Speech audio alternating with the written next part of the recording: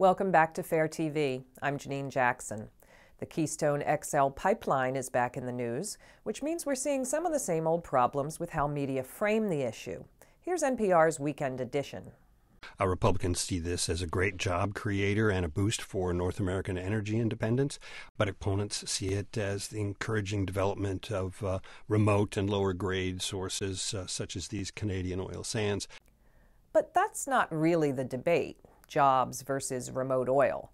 What critics actually point out is that Keystone will create very few long-term jobs, means nothing for so-called energy independence, and will dump millions of tons of carbon into the atmosphere.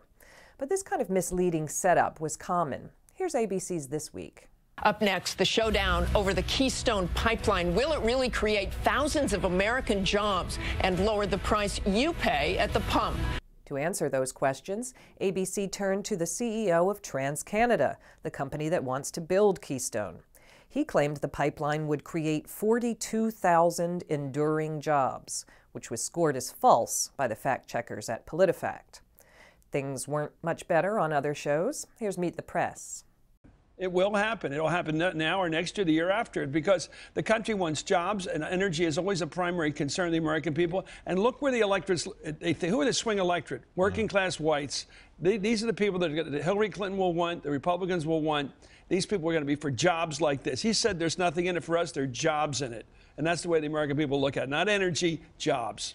The only other guest to weigh in on Keystone was former CEO and possible Republican presidential candidate Carly Fiorina, who wholeheartedly agreed.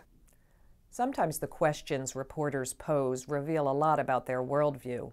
Here's ABC's Cecilia Vega on November 16th, after a report of another beheading by ISIS in Syria. These numbers, they are absolutely staggering. About 800 airstrikes so far against ISIS. Why isn't this working? The assumption is that dropping bombs should work. But anyone who's paid attention to Iraq, Afghanistan, or Libya might understand that war isn't a type of magic that delivers instant and positive results. If it were, the many thousands of airstrikes in Iraq would have worked. Over on the PBS NewsHour on November 18th, during an interview with a U.S. Treasury official, Margaret Warner mused about bombing ISIS-controlled oil facilities. These are essentially fixed assets, the oil fields they've taken over, the refineries they've taken over in Iraq and Syria. Why can't you just bomb them out completely? Her guest had to remind her that selecting bombing targets isn't his job. But it's revealing that what popped into her mind was how easy it would be to just blow up anything that's thought to belong to ISIS. A recent story in the New York Times explained that some Syrians were opposed to U.S. bombing because it was making things worse. One U.S. attack on an oil refinery said to be under ISIS control killed the 10 civilians who worked there. That's how war often works. It's not a lot like the fantasies of TV journalists. And finally, NPR's Scott Simon took a virtual victory lap after his interview with Bill Cosby. If you read the coverage, Simon was the journalist who finally asked the comedian about long-standing allegations of rape. Simon says it's all part of the job of tough journalism. I've covered 10 wars. I just did what I should. But here's what really happened. This question gives me no pleasure, Mr. Cosby, but there have been serious allegations raised about you in recent days. You're shaking your head no.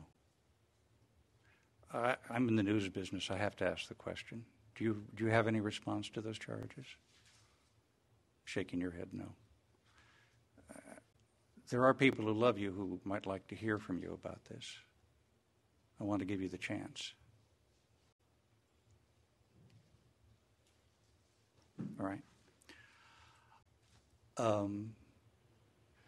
It may seem a minor point, but in a society that's still unwilling to acknowledge the prevalence of sexual assault, it's significant that what's being called Simon's rape question doesn't include the word rape. Cosby certainly knew what Simon was talking about, and so did all the media writers that wrote up the interview and gave Simon credit for bringing it up. But a listener who was unaware of the substance of the allegations would have no idea. That's not how news reporting is supposed to work. I'm Janine Jackson. Thanks for watching Fair TV.